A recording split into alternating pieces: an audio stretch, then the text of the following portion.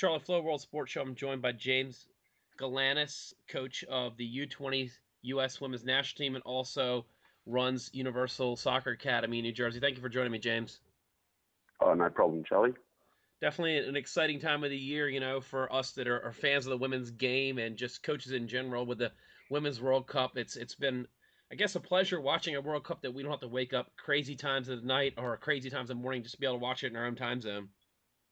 Oh, it's fantastic. No, it's been great up to now. I've liked what I've seen all the way through with all the teams. They've all showed, attacking intent, and it's been exciting. And having it on the same time zone as us has been a bonus, definitely. Yeah, I've noticed that too with the aggression of a lot of teams going for goals, not being satisfied with ties or 1-1s or 0-0s. It seems like teams that really want to get those 3 points and go through.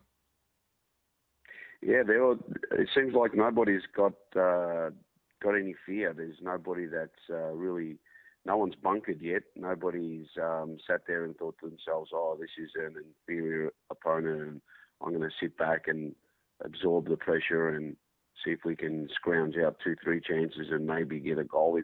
All the games have just been open. Every team's just been going for the throat right from the first minute. So it's been great. We had a couple teams make their World Cup debuts, and it's hard to believe that we've never seen, Spain. They play Costa Rica, both of them making their World Cup debuts, and I think Spain's a team that, with a player like Vero can go pretty deep, and you had the luxury to see her when you coached in WPS. What's a team like Spain you think could do? No, I think Spain is Spanish football. It's they play as a team. The movement without the ball is what makes them special. And if you look at this team, they're trying to implement what the men do. They're a good team that works together. They defend together. They attack together. And then when you've got Bouquet in the mix that has that individual brilliance, they could definitely make some noise at least. I'm not sure if they're ready yet to go too deep, but you never know. But definitely great to watch. I think one thing that was talked about yesterday with the Spanish media, two of their major papers in Madrid, it put the women's national team from Spain on their cover. So I mean that's something too. You've been working with women's soccer for years now. It's just starting to see the media support and just seeing the federations across the board now really support the women's game, because a lot of these women have to go train on their own privately, have to spend money out of their own pocket just to get field time or just to get their own boots. Yeah, I mean, I think it's just growing in general right across the world, and the whole world is changing their stance towards women. Not in countries like Australia and the US, we're way more advanced than everybody else as far as trying to make everything equal. But you find a lot of the European countries that would look down on female soccer players in the past. They're actually starting to embrace it, and that's the same in South America as well. 10, 15, 20 years ago, if you were a female and you wanted to play soccer, you were like the odd one out. There was something wrong with you. But now it's no longer the case. The game, the women's game, has been on TV. It's had a little snippets here and there in the media, and I think that just the general fans have sat down and watched a couple of games and thought to themselves, these women aren't too bad. So it's kind of gaining more and more interest, and it's just fantastic to see. I mean, I can't imagine how big it's going to be in 20 years. Can you imagine? If it keeps going like this, how big it is going to be. Yeah, I think it's one of the things where a lot of these, players on the first couple World Cups, their kids are gonna start being the ones playing. Where you and I are gonna watch World Cups, 20 years from now, and be like, oh, this is the daughter of such and such, men's star, such and such women's star, because there is that option. And I think it's great because with the expansion of 24 teams, you really can reach out to the world. Eventually with the more teams involved, more teams have a shot at the World Cup. Because let's go back realistically back to the 90s. There was probably only about two or three teams that could argue, hey, this team's going to win the World Cup, and there are other teams that just would not have a shot. Well, with this World Cup, we've talked about Nigeria being one of the dark horses. That they've legitimately said coming in, hey, our goal isn't just to get a few goals, get a win or two. We're here to win the World Cup, and I think that's every men's attitude is, hey, we're here to win a World Cup, and that attitude's starting to kind of go off on a lot of these teams. That there's probably 10 teams that you could argue that have a shot at it. Oh, no doubt. You're right on there, Charlie. There used to be, two, three teams that had a chance. And we saw with Japan in the last World Cup, nobody expected that one. They came out of nowhere and won it. But yeah, now you've got a whole range of teams that can win it, and not only that, believe that they can win it. I mean, you've got Japan, you've got the French, you've got the Swedes, you've got the US, you've got obviously Germany. There's a number of teams now that can win it, and it's going to come down to that any given day method. So it's great to see. The competition's great, and nobody's afraid of anyone, and they're just going out there and trading blows. So it's been great. This past off season, I guess when there's no such thing as off season when you're a trainer and you coach soccer. That's the luxury of the game of soccer, that it is a kind of a year round thing. That there was a player that you particularly started working with, Julie Johnston. She's become a very very key role in US's midfield. I read something coming into the World Cup that US is 7-0-2 with her starting in the backfield, and she's a player that was kind of put on an injured reserve for the CONCACAF qualifiers, and she'd come in and started working with you. What did you see out of her, and how did that all go down? I know it was something to do with Carlo had helped out with that. Yeah, just Julie. Julie actually, her boyfriend is Zach Ertz, that plays for the Eagles football. So she was living in the area, and Carly was telling her, hey, you should come out and train, and eventually Julie decided to come out. And I had seen her. I'd seen her play in the U20 women's national team. I'd seen her in World Cup qualifying, and I just noticed through her body language on the bench, it was kind of like she was just there as a participant, and not really pushing herself. Didn't look like a person that was really fully engaged, and I think she had the mindset of, oh, they're grooming me, and I'll probably end up playing sometime in the future once, Rampone retires, and after this cycle kind of a thing. So when she started working with me, I started fixing her skills and started talking to her mentally, like I do with all my students, and I was right on. I discovered a player that was kind of just waiting for her turn. And I just said to her, look, Julie, I don't know why you're waiting. You're good enough to be playing in this team. You need to go out there and you need to treat every training session like it's a World Cup final, and start making some noise at training, and start showing your coaches that you don't want to be a participant. You want to be in the 11.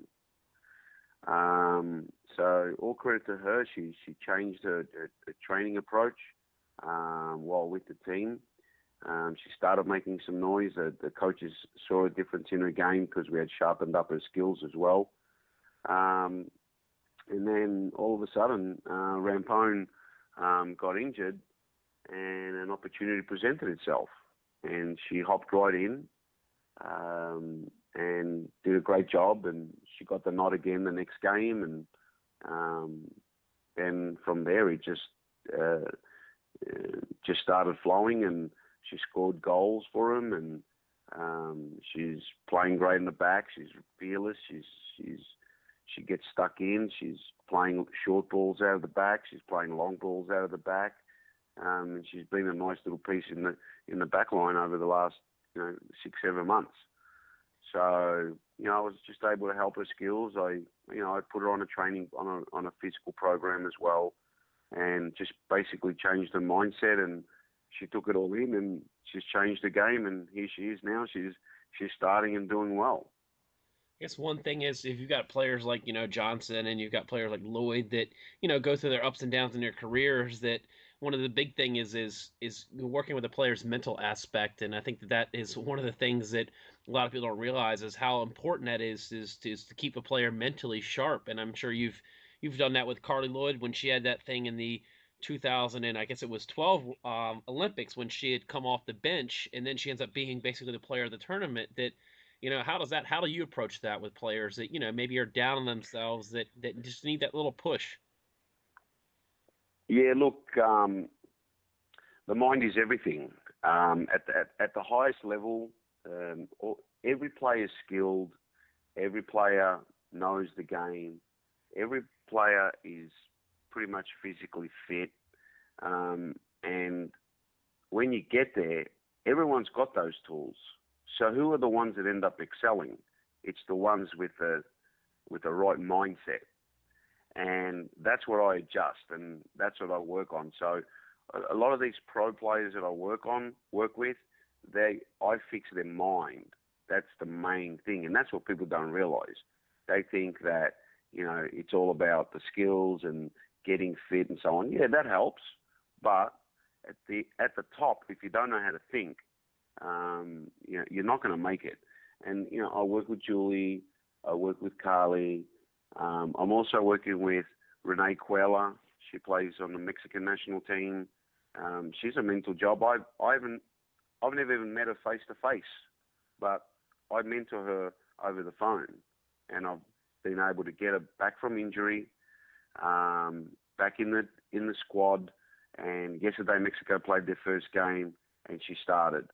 The other one that I work on that I transformed her mind, just to stick with the point of the mind, is Urali Rincon. She's Colombia's best player. She came to me over a year ago. Same thing, had the skills, knew the game. Physically, she needed work, but mentally, she didn't know how to think. So I readjusted her mind as well. She went back to World Cup qualifying, won player of the tournament for South America, and today she's by far the best player for Colombia and one of the best players in all of South America.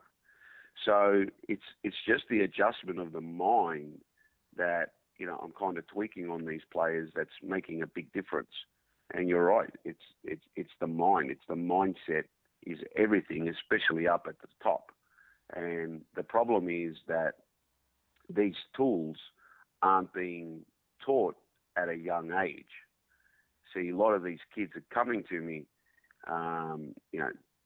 with bad mindsets, and it's because they had a coach or coaches that ignored the character issues that the players had or the mental weaknesses that the players had, because they didn't want to make them angry and have them sit the bench because there was a character flaw that came up, or because they were weak, mentally weak in the game. They won't sit there and say, look, I didn't like that you back chatted to the referee, or you were nasty to one of your teammates in the last game. So guess what? You're sitting the bench for the next 2 games because that's not acceptable on this team. Coaches would ignore that, for example. So these players would build bad mental toughness skills and character skills. So they get to me at the highest level, and I'm fixing what their youth coaches failed to fix. Because the mind is everything, as you said, Charlie. Yeah, I think that the neat part about when you do the training is you're focusing more on the individual, where sometimes in soccer, when you're doing the coaching of a team, I've talked to several coaches and had this debate, and a lot of the trainers that do stuff like I do the training too, where I train a lot of individuals and I train teams. So a lot of it is just Mm-hmm. getting my players mentally sharp for their Saturday, Sunday game. But I've heard a lot of saying is there's like the European approach where we're here to develop players. When you look at a lot of the European academies and the academies that are underneath a larger team like a PSG or a Chelsea or a Man U, that they're here to develop the players. And the head coach will go to the academy and say, hey, I need a sharp, center back. I need a sharp, winger. I need a sharp blah, blah, blah player. Where in America, you have so many different clubs that have their own agenda, and their agenda is to win cups, is to hoist trophies and get medals, where sometimes they neglect the individual brilliance. Where in Europe, and in your case, is you're here to build an individual, and if you have a bunch of strong individuals, that's why a lot of these European teams are winning World Cups because they have strong individuals. Yeah, you're right on there. They don't worry about winning in Europe or in South America. Sure, they want to win. Their goal is, when they go out there, their goal is to win. Once you get to Sunday, your goal is to win. Yeah. Okay? But the reality is they see the big picture, that they're developing the individuals and they're developing the team. Okay? And that's something that we're not doing here. Here, all we're worried about, it's all focused on winning. So what happens is, for example, say we've got a U10 tryout at one of these big clubs. A big, strong, athletic kid shows up that just happens to be at 10 years old, is much bigger than everybody else, and you can launch a long ball to him and just going to sprint and bulldoze his way through the rest of the little 10-year-olds and score a goal, but has no skill, has no game sense, and doesn't really love the game, because they're also playing baseball, they're also playing basketball, they're also playing lacrosse, and they're just a gifted athlete that is a multi-sporter kid. And then you've got another kid that shows up to tryouts at the same age group that is really little, smallest guy there, but loves the game. That's all he does. Kicks the ball up against the wall at home, has a good touch, plays with his friends on the street, and lives and breathes the game, and doesn't want to do anything else. Well, that kid will get neglected. That kid won't make it. Oh, too small. I'm not going to win with him today. So they won't even bother taking him. It's the same with, that's on an individual as far as recruiting process I'm talking about. So we're talking about the selection of the teams right now. That's what I pointed out. Then once you do create the team, and I'll stick to the 10-year-old age, if you want to develop your players properly, you've got to work on the skills, making sure that they're comfortable with the ball. And then when they do play the game, you've got to be willing to lose. If you want to play the right way, your goalkeeper, when your goalkeeper's got the ball, you're going to have to roll it out. You can't just punt it. You're going to have to roll it out. And your little 10-year-olds, you got to stay with them, and you got to be patient while they're trying to bring the ball out of the back into the midfield, into the forward line. Well, the reality is, at 10 years old, in a whole season, they're probably going to get caught out, let's just say 50 times. And they're going to lose games, and they're going to lose a lot of them. And you've got to stick with them. And then you go down to U11, and now you keep rolling the ball out, and now they're going to lose the ball 35 times.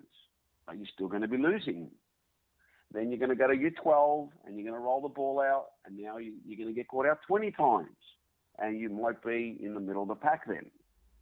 Then you go to U14, and it's 10 times, and now you're probably on top of the pack, and you're playing the right way. Then you go to U15, now they're really good at it, no one can stop them, and now you've built yourself a good team. But the point is, nobody's willing to go, or not nobody, most coaches aren't willing to go through those hard times to get to that point, to build those soccer players that know how to think, that have the skill, that know what to do without the ball, through all those years, the 10-year-old phase, the 11-year-old phase, the 12-year-old phase, and so on. Because they're all worried about their own coaching resume, a lot of them. And a lot of them are just simply afraid of the parents, because parents are going to come up and they're going to start jumping ship and say, well, we didn't win a game last year. We lost every game. Well, if you want me to develop your kid properly, then you've got to be willing to lose.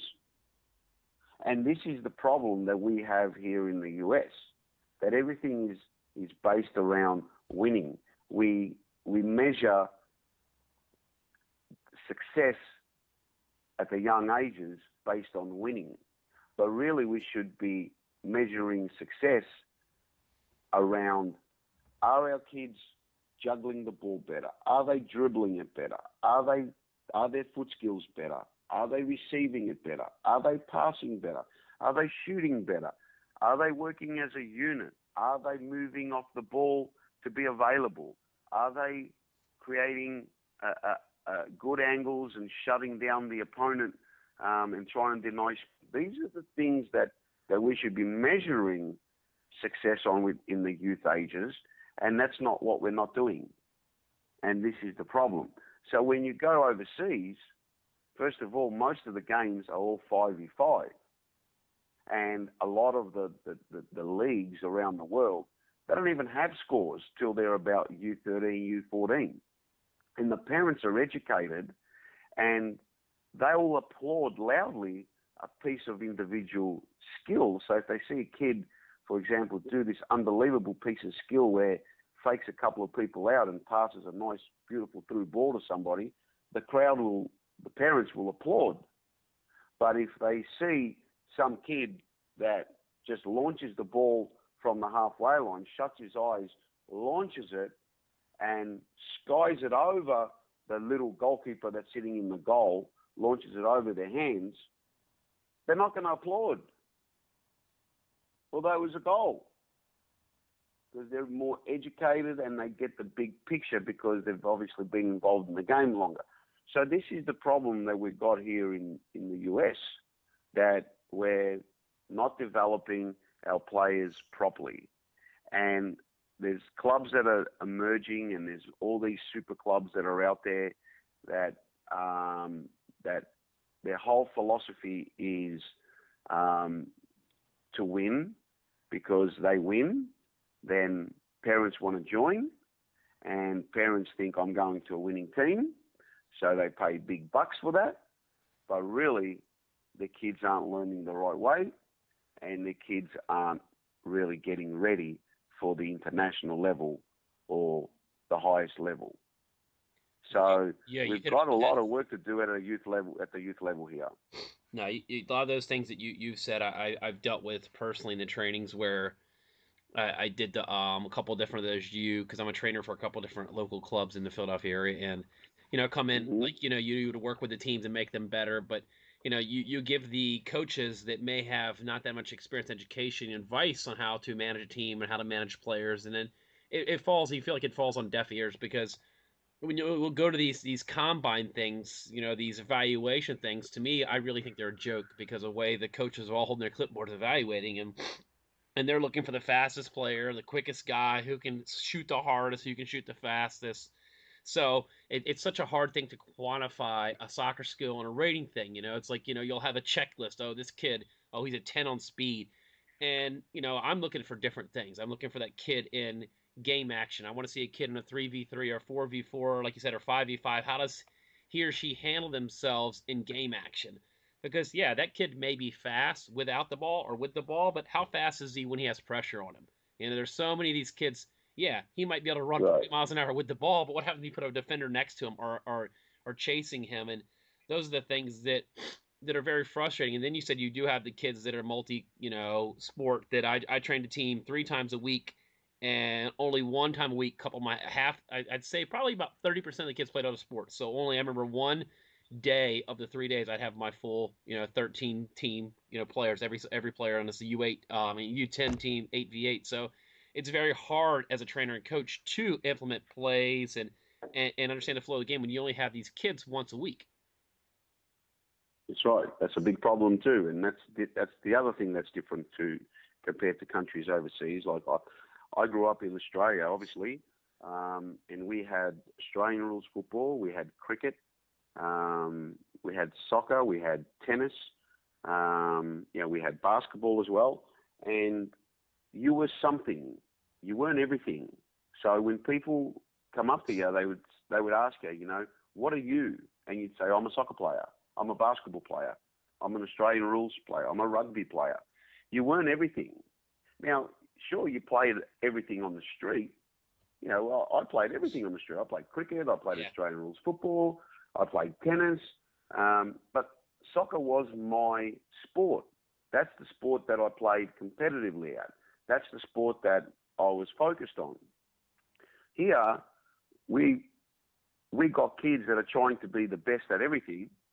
And first of all, it's impossible to do because now you just become sort of very good at everything and great at nothing. And a lot of it has to do with, parents being addicted to watching their kid do well. So if you've got a kid that's really talented and is good at all sports, at your town, in your town, if your kid's a great athlete, he's going to be the best basketball player, the best soccer player, and the best football player. Well done. Yes, we know that. There's some athletically gifted kids that can do that. But at some point, if your kid keeps excelling and keeps going and reaches the top, you're going to meet the rest of the kids from around the country or around the region that are just as athletically gifted as your kids. But if those kids put in more hours in that particular sport, they're going to whoop your kid. So basically, you're getting all this satisfaction by then beating your little local area, which is great, but they're not really getting better for the top. If you want to get better for the top, you need to specialize.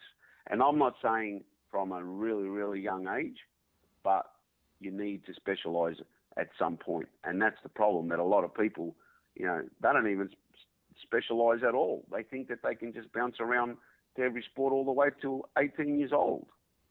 And you can't do that.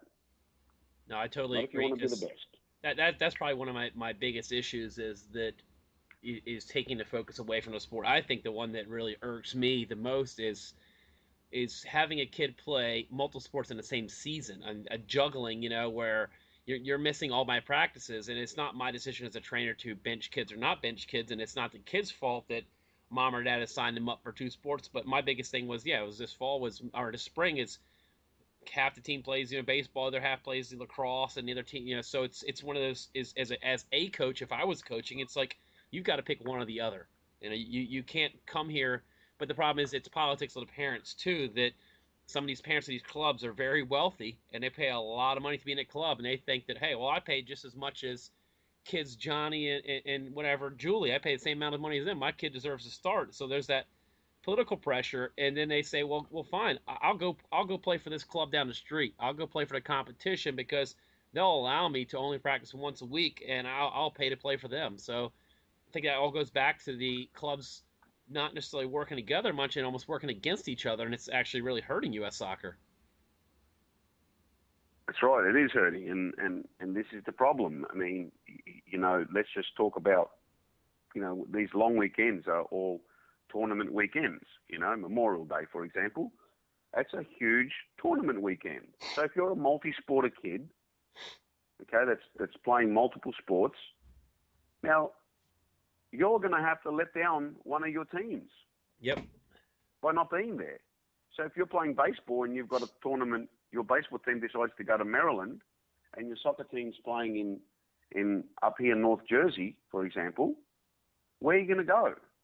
So either one you pick, you're letting down your team. Now, if you've got 4 or 5 of these kids that are doing the same thing, you go to the tournament, and all of a sudden, you don't have enough players to play, or you're playing with 11. So what are you doing? You're hurting the kids that love the game, and this is the problem. So, look, Charlie, at the youth level, there's so many things that we are doing wrong here. I'm not saying myself personally. I think I've actually got a great program that I run. I'm I educate my parents. I have great parents. I don't have these issues. My parents are fully on board with what I'm doing. I screen every kid to make sure that they're soccer junkies, and I just choose to pick to work with the ones that love the sport. If you're a multi-sporter, I'm not judging you. It's not that I think you're doing something wrong, but I'm not interested in kids that aren't sure of what they're doing or they're trying to be the best at everything. I'm interested in just kids that have identified that soccer is my passion and this is what I love to do. And I work with them, and it's very rewarding to me. I work for my kids, and my kids sense it, and that's why they excel. But I look around, and that's just me, and I'm sure there's other people scattered throughout the country that are doing the same thing. But overall, the other 95% aren't operating this way. So when we get kids that now are going to the national youth team programs, both on the men's and the women's side, your U15 team, national team, U16, and so on, we're not getting the same quality player that we used to get 15, 20 years ago.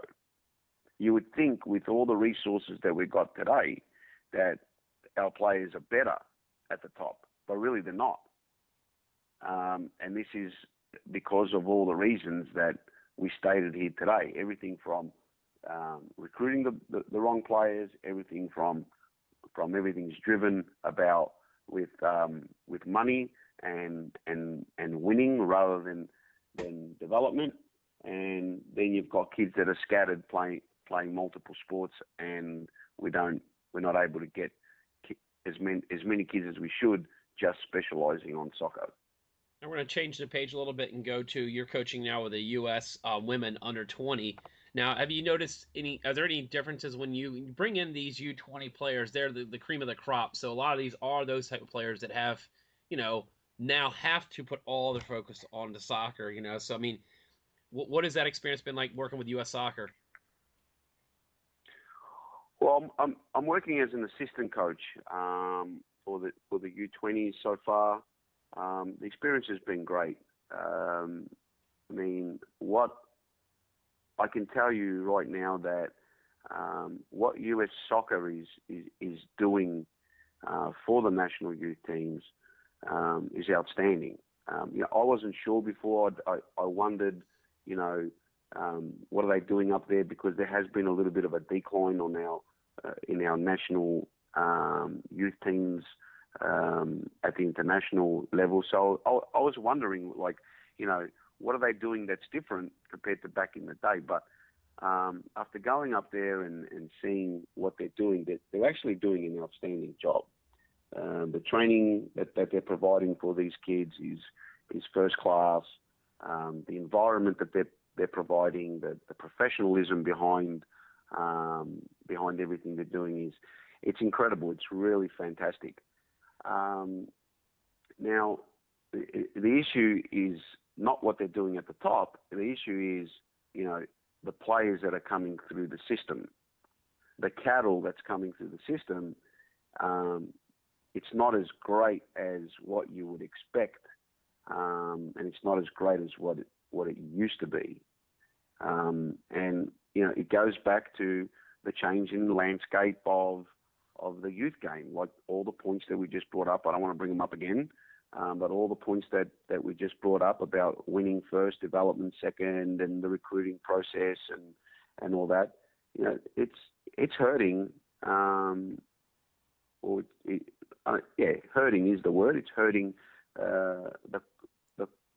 the amount of quality players that are coming through the system into the U20s, U19s, U16s, and so on.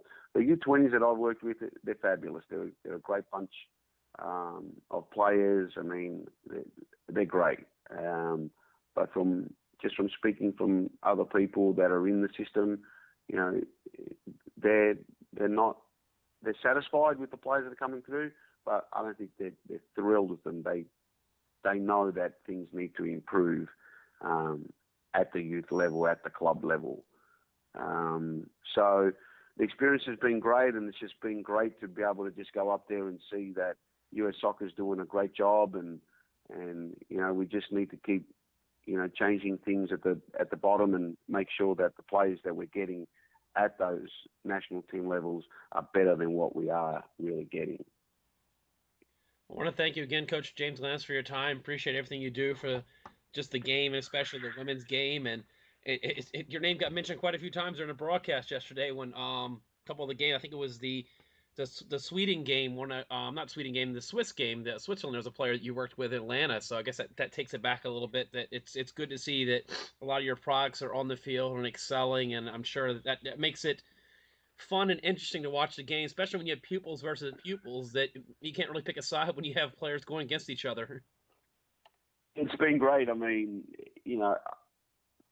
I love all the players that I've worked with and the players that I'm currently working with, and I cheer for all of them. I know these players personally, and I know what the women in general, what they go through to get to this level, and it's not easy. The sacrifice that they have to make, the work that they have to put in, the politics that they have to deal with, and the players that you're seeing that are in this World Cup, all of them have a story that is littered with ups and downs and just challenges that they've overcome to get there. So I admire every single one of them, and I'm cheering on all of them. Obviously, I want the US to win the whole thing, but I just love watching all of them play. Again, thank you for your time, James. Appreciate it. Thank you, Charlie.